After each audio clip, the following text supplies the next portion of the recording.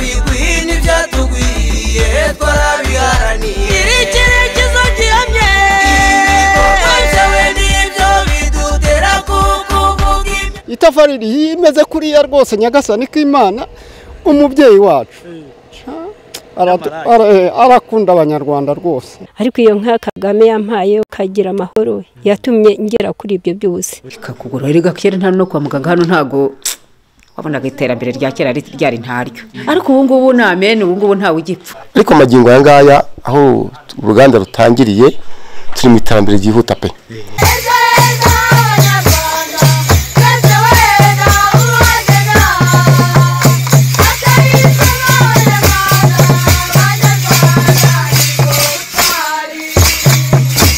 Ndabasuhuje mwe mukuri iki kiganiro isonga mu kwezi imihigo mutegurirwa n'imbanza bigwi za Gisagara.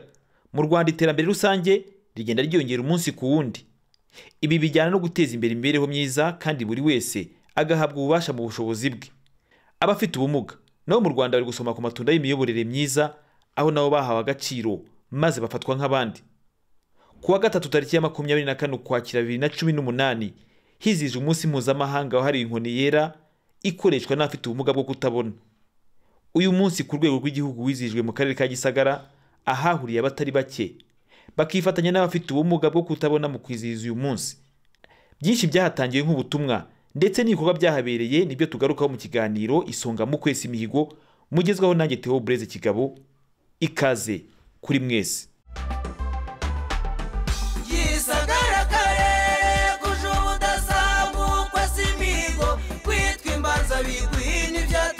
Mu mwaka w'1921 umunyabugeni w'Ubwongereza James Biggs niho yavumbuye inkoni yera ikoreshwa n'abafite ubumuga bwo kutabona.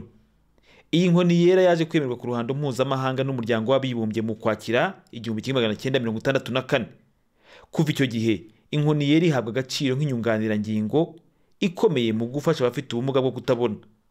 Mu Rwanda naho buri mwaka hizizwa umunsi mpuzamahanga w'inkoni yera aho abanyarwanda bashishikarizwa kumenya no guha agaciro inkoni yera bafasha abayifite ndetse banubahiriza uburenganzira bwabo.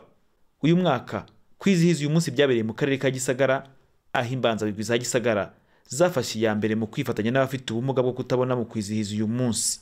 Nukuri navuga ko muri iyi minsi ugereranyije nuko bwari bumeze mbere yuko dushinguye umuryango wacu, navuga ko rwose ubu ngubu batangiye kwiteza imbere mu bikorwa bitandukanye. Hari byinshi bishimishije, abantu batabona bamaze kwishyira hamwe mu mashyirahamwe atandukanye mu turere bitandukanye, bamaze gukora amakoperative, bamaze kwishyira hamwe amakoperative hamwe n'abandi bantu badafite ubumuga, bariga, bafite akazi bamwe na bamwe ubundi batari bose. Ni ukuvuga ngo mu bikorwa bitandukanye byo mu gihugu abatabona ubu ngubu basigaye bagenda bisanga muri ibyo bikorwa buhoro buhoro. So navuga ko ugereranyije na 1994 ariko RB yashinzwe, twavuga ko ariho rwose intandukanizo hagati y'icyo gihe n'ubu ngubu ibintu batabona bamaze gutera imbere mu gace. Uyu munsi mpuzamahanga w'inkoni yera waranzwe no kumurika ibikorwa by'abafite ubumuga bwo kutabona. Aha abafite ubumuga bwo kutabona bagaragaje impano bafite ahanini ziganje mu bukorikori aho berekanye ibyo bakoresha amaboko yabo nubwo baba batabona. Berekanye kandi ko banidagadura bagakina nk'abandi ndetse banashimira leta ko uyu munsi yabahaye agaciro, bakaba bari kubakirwa ibikorwa remezo bibafasha umunsi ku wundi mu byo bakora byose.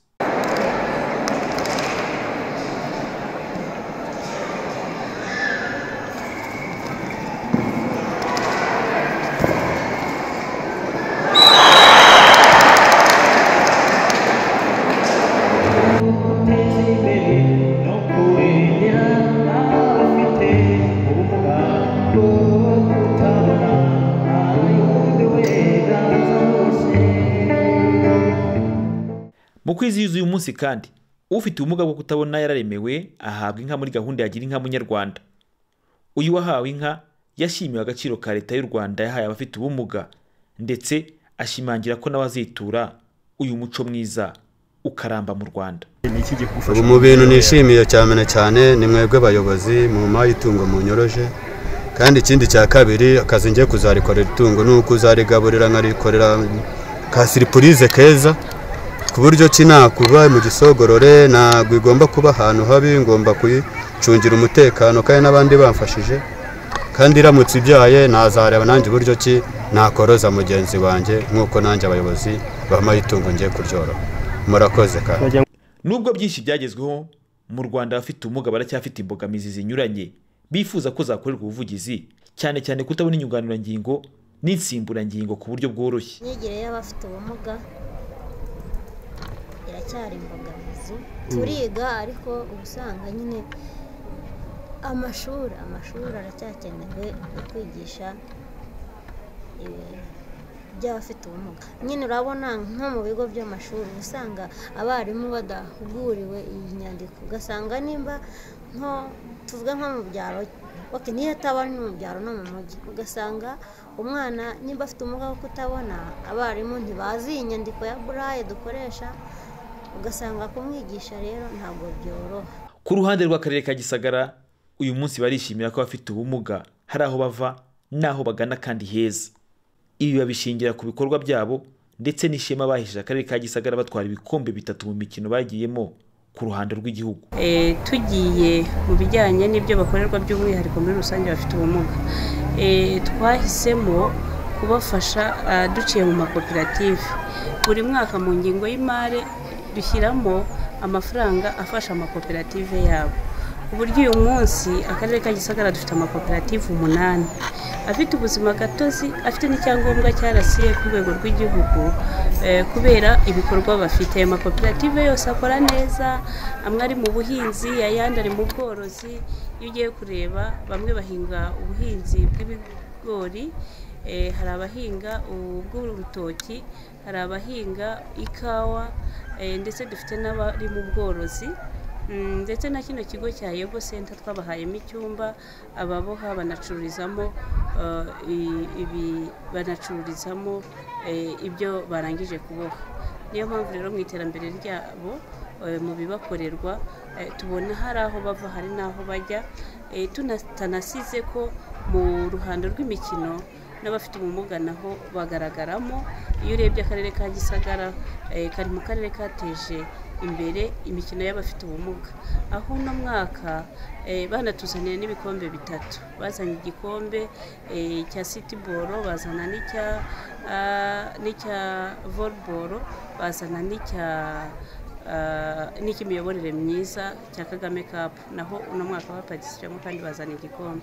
Byinshi bimaze kugerwaho mu Rwanda mu guteza imbere abafite ubumuga, gusa intambwe iracyari ndende kandi uruhare rwa buri wese rurakenewe ngo abafite ubumuga bagere heza.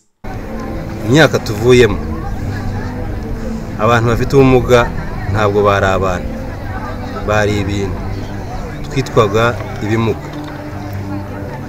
Leta nziza rero y'ubumwe bw'Abanyarwanda iduha agaciro, dusubirana ubumuntu.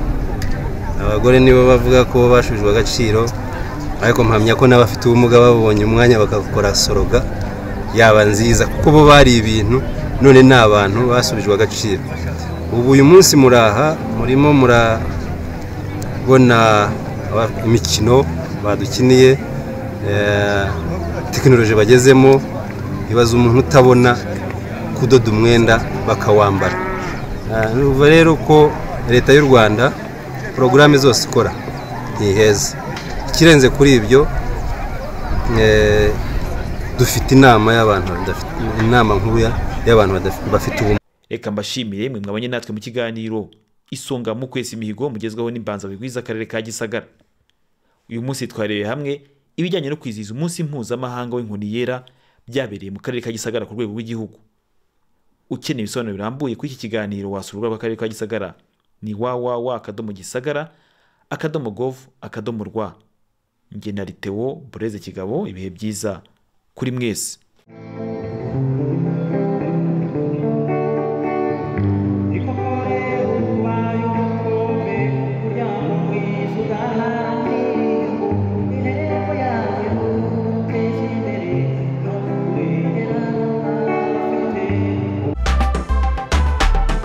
Gisagara karere kujubudasambu kwesa imihigo, kwitwa imbanza bigwi n'ibyatugwiye twarabi